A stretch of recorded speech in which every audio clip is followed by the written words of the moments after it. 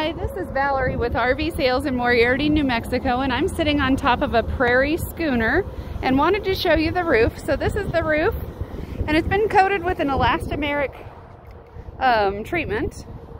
But the area that we're a little bit worried about, and you won't really be able to see much, is right about there. Basically what happened is there's a hole that has been cut into that roof before this roof was put on there. So somebody should have patched that. Unfortunately, we don't know the original owners, so we don't understand what exactly happened right here. But like I say, there's a soft spot, and if you feel around the edge, you can tell that it looks like it was intentionally cut out and never patched. So I'm not quite sure what the significance of that was. We have no idea. But that being said, what we're going to do is we're going to reinforce it with some metal over the top.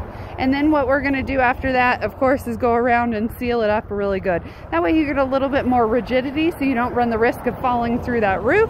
And also make sure that it's not leaking as well. As you can see from the inside, this area is nice and solid. No interior leaks or anything like that. And when you look inside of here, there's no leaks inside of the cabinet either. So it's definitely a soft spot in the roof, but it has not been leaking.